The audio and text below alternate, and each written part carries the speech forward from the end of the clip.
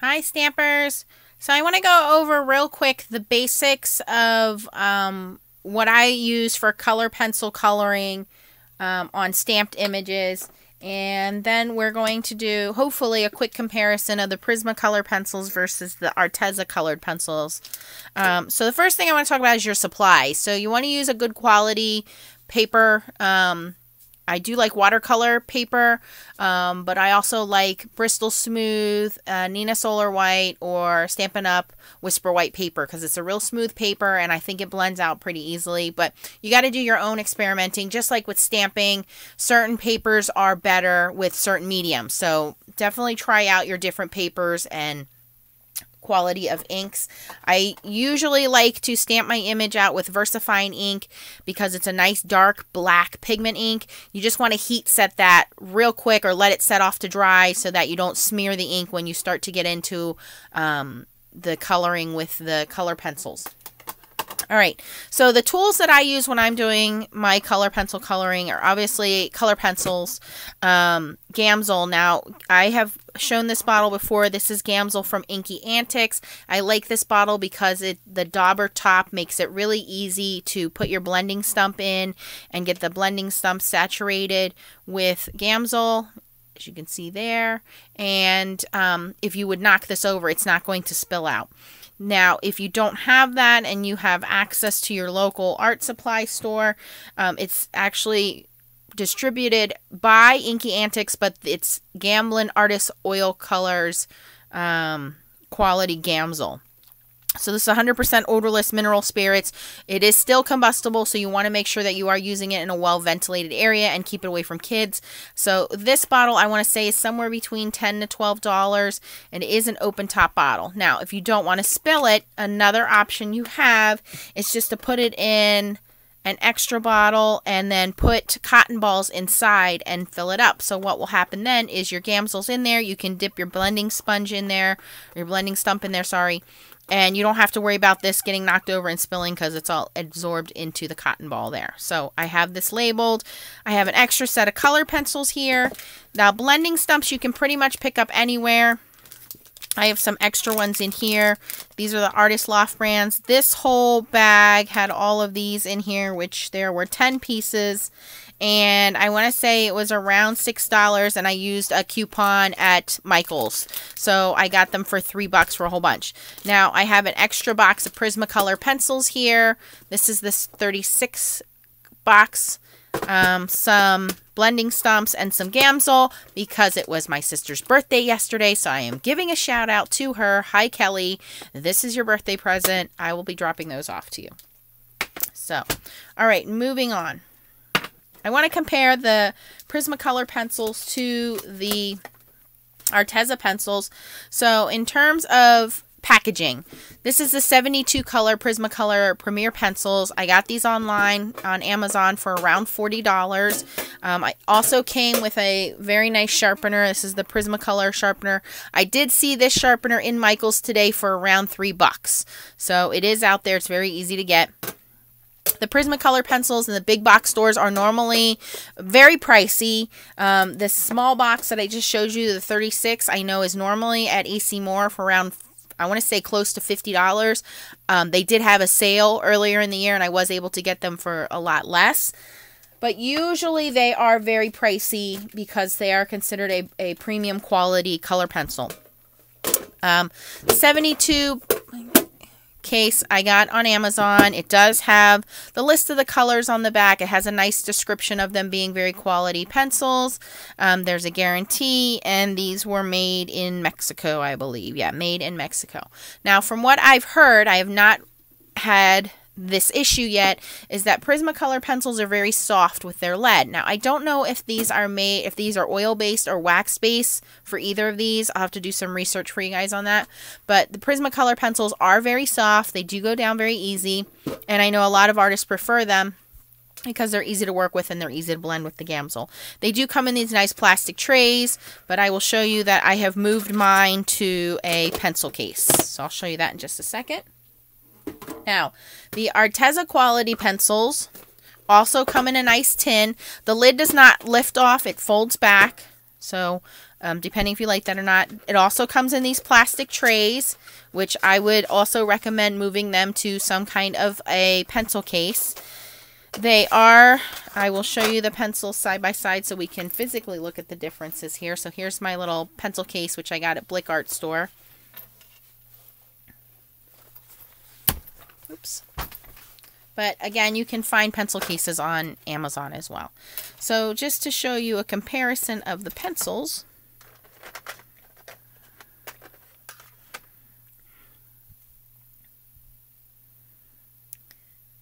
Okay, so both pencils actually show the name of the color. So both of these coincidentally are called Carmine Red.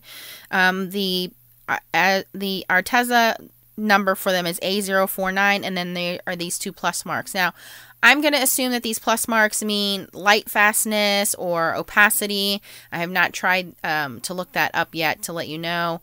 And then the Prismacolor pencil has this triangle, which I think all of the pencils do. And then again, it has the number on there. And I'm actually going to leave these two out because they're the same name, and we'll see how that works out. So, again, nice bright colors with the Arteza pencils. And again, with the packaging, if I turn this over, the tin has the names of, or the color swatches, the codes, and then it has the names, which I thought was pretty neat, where the Prismacolor did not have the names on them. Again, a nice summary of the pencils being artist quality, and these were distributed by Wilmington, Delaware, which is more local. And these were made in PRC, which is People's Republic of China, which is also Taiwan. So in terms of packaging, I think that they're relatively the same. The physical aspects of the pencil seem to be relatively the same, but I know you guys are going to want to see some coloring going on. So actually, I'm going to grab a couple of colors here so we can do some comparisons. And again, I know that the names might be similar. That doesn't always mean it's going to be the same color. They are two different companies, two different brands. So I'm just going to try to grab what I think would be similar shades.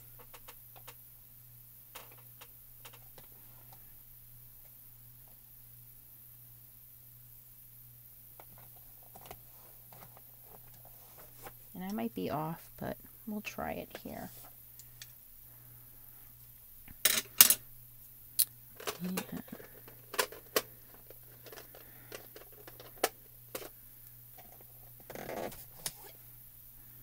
All right, so I have a red, a green, and a yellow that we're going to try out here. Let me just move these out of the way. So I was practicing with them yesterday a little bit. And what I noticed, which I will see if it's the same thing here, is the Prismacolor, for what I picked out, was a little bit brighter in color. And in terms of putting down the color, was a little smoother for me. But I will say, from a price standpoint and a comparison standpoint, if I had not had Prismacolor pencils and I could only get Arteza, they worked fine for what I want to do with them. I am not a professional artist. I just color in stamped images like you see here. And if I had not had these pencils, I would honestly think that I would be great with the Arteza pencils. And I want to explain that. Yes, the Prismacolors are nice. If you have Prismacolors, stick with your Prismacolors.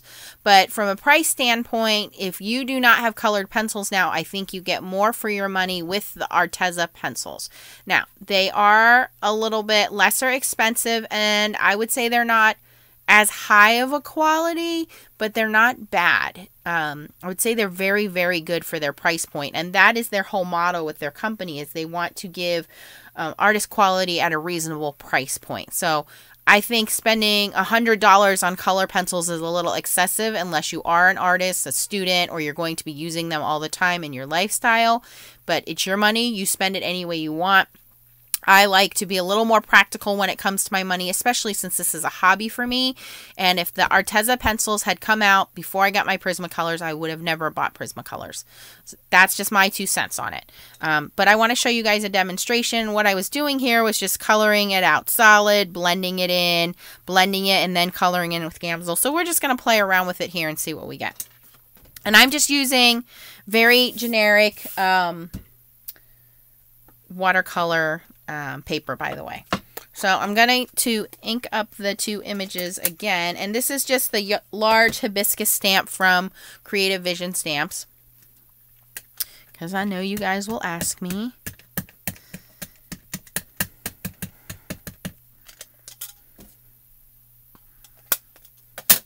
And by the way, Arteza did send me these pencils to try out. So I will put the link for everything here. The pencils, the Gamsol, the stamp. If you guys want to look at these, I'll also put the link on Amazon if you think you're going to be more interested in the Prismacolors. But I wanted you to see me play around with them. I am actually going to turn on the overhead light here. Hopefully there's not too much of a glare. It's a little brighter for us.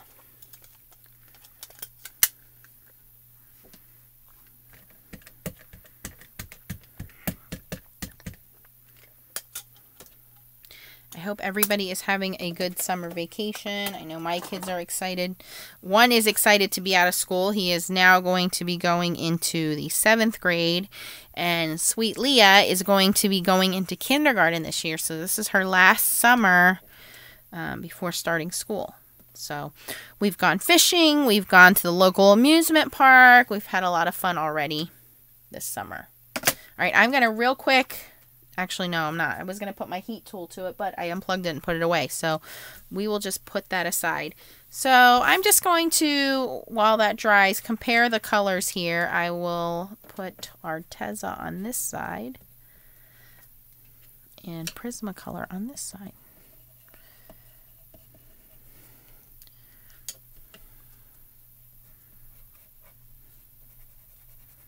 Now, these pencils do come with kind of this blunt tip. If you want to sharpen it, obviously you would sharpen it. The Prismacolors come with a small tip, which again you would sharpen.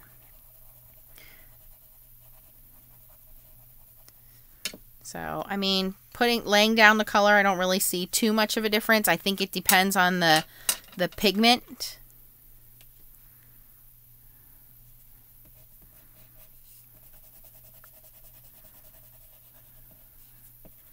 And I'm going to try layering too and see how that comes out. I didn't do enough of that when I was playing around with them. Oh, I just colored that over there. Whoops. Never mind. I do feel like the Arteza pencils are wax base. It feels like I need to put a little more pressure. I mean, it's not like, oh, I got to bear down any weight on it, but it's just not as smooth as the Prismacolor. So I don't know if that's because I think the Prismacolors are oil based. I don't know that they are wax based. I'll have to find out for you. I'm going to move these and separate them so I don't mix them up anymore.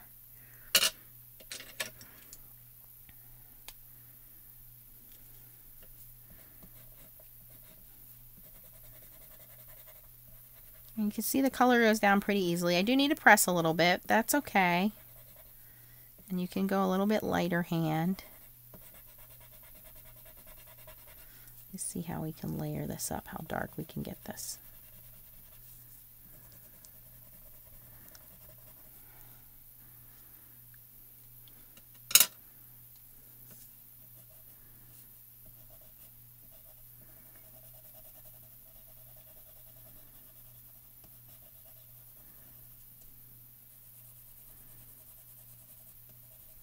So in terms of brightness and laying down colors, they're really similar with the colors that I picked. I don't even think I need this one.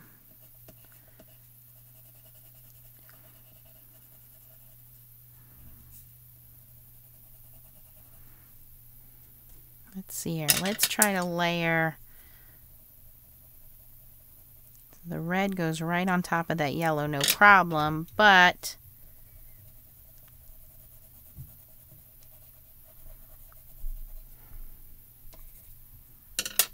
all right, let's try this side.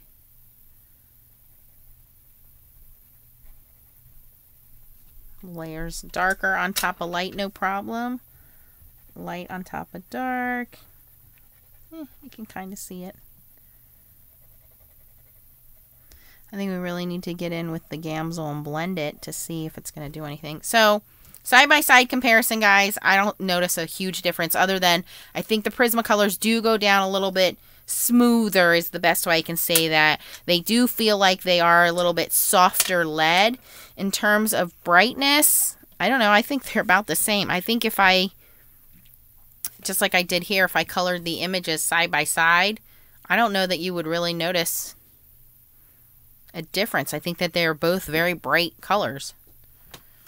All right, so let's just color in and do some blending here. And I'm not going to bore you with a whole video on coloring because I'm not really that good at it anyway.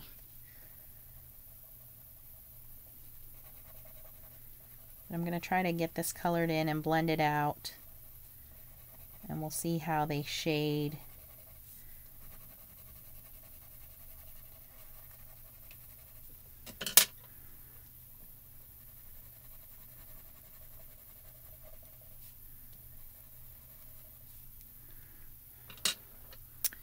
So let me grab Gamsol and a blending stump. And I kind of went really light-handed here because I want to go back in and add some shading by adding some darker red.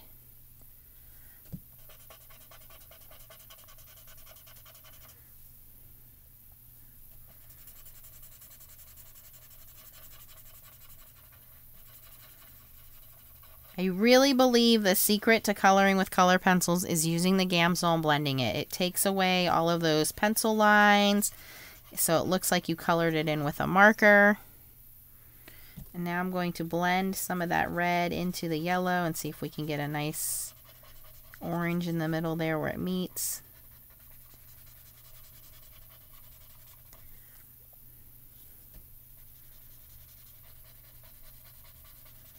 Yeah, it moves. And it's pretty much the same results I got yesterday, but what I wanted to do that I didn't do yesterday was to go back in and darken these veins in a little bit, give it a little bit more deeper color towards the center here where it would be. Layer it up a little bit.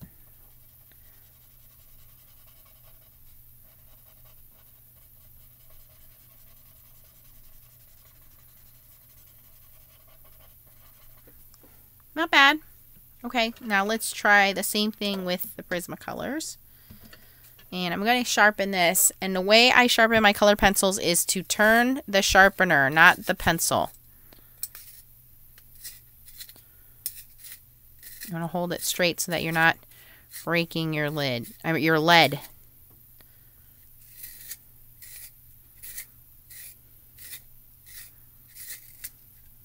we go. So again, I'm just going to go in with a light hand and lightly color that in. Yeah, I do feel like there's a little bit more pigment coming out of the Prismacolor. It's just softer. That's the best way for me to describe it. It really wants to come out. It's almost like a super juicy marker. I don't know that that's an advantage. Guess it depends on how you color. So I'm just putting a light coat down there. We're going to go in with the yellow again and do the edges.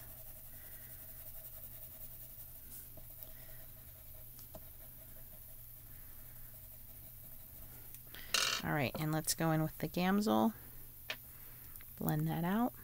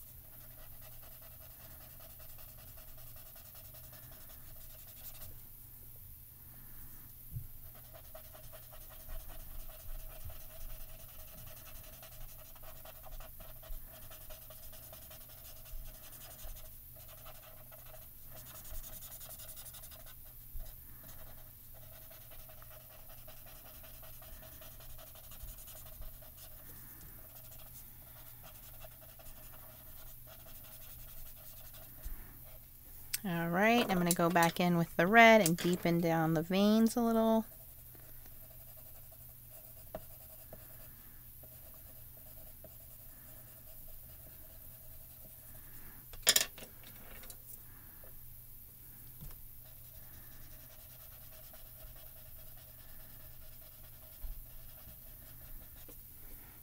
I don't know, guys. This is a tough one. This is a tough call. They both look pretty equal to me in vibrancy. So this would be the Prismacolor. I hope the light is picking up okay on there. This is the Arteza. I really honestly just think that if you have Prismacolors, like I said, they're very nice, but they are more expensive price point. If you are just starting out or you don't do color pencil coloring every day, I think you could get away with using the Artezas and saving yourself some money. That's my personal thought on it. I do want to thank the people of Arteza for sending these out for me to try them. I don't know if they'll be providing with a discount code for you guys. I can certainly ask for a discount code for you guys. I know that their website does show right now that they have free shipping. So I don't know. I think if you know what I'm going to do? I'm going to continue coloring. Let's see if we do a side-by-side here, if you can tell the difference with mixing the pencils up. We mix our Copic markers up. Why can't we mix our colored pencils up? You don't have to be just using one tool in your arsenal. Maybe you have some colors in one kit and you want to get some other colors. The Prismacolor pencils, I know they do sell individual colors as well. I don't know if they do that with the Artezas.